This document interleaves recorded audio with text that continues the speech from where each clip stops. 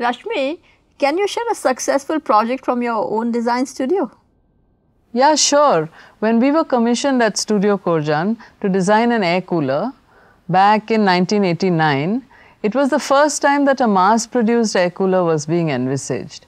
At that time, small outfits made metal coolers, mostly custom made, and a few manufacturers made products that were out in the market. Very noisy. Noisy, and also they would rust.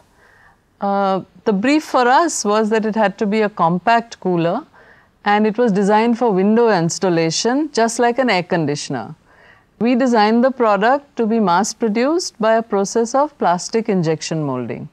And since it was large, we broke it up into 6 interlocking plastic components which could be easily assembled. This reduced the cost of tooling the product.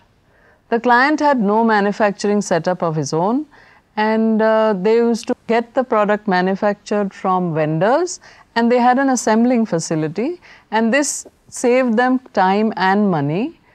That was the birth of the high quality Symphony air cooler. I know, I remember I had one. Yeah, and it was a product that was intended so that it would never rust. So actually in this way, new materials, new manufacturing techniques played a great role in the success of this product. The Symphony cooler caught the imagination of the market. In the first year alone, the company sold 25,000 coolers, 3 times what they had targeted.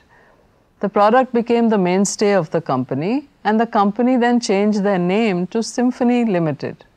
In fact, we designers were amused when several imitation products cropped up in the following summer.